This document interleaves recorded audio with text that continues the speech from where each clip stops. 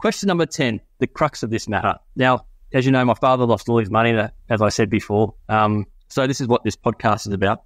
Now, Warren Buffett quoted saying, rule number 1, never lose money. Rule number 2, never forget rule number 1.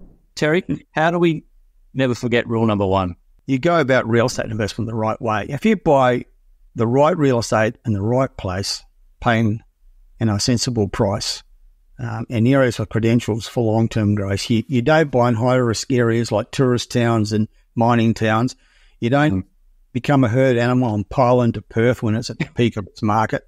You know, you do research, you have mentors, you put money into information and advice, and you buy sensibly. And if you do that, you're not going to lose money in real estate.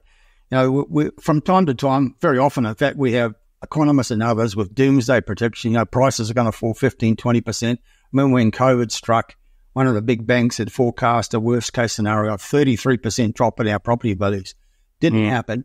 Nothing like that has ever happened in Australia. We don't have the credentials for that. We have a very strong economy. We have high rates of employment, and we have a shortage of real estate. So real estate is a really safe thing as long as you go about it sensibly. You're not going to lose money, and you're very likely to actually make money doing nothing, making money while you sleep by just doing it sensibly.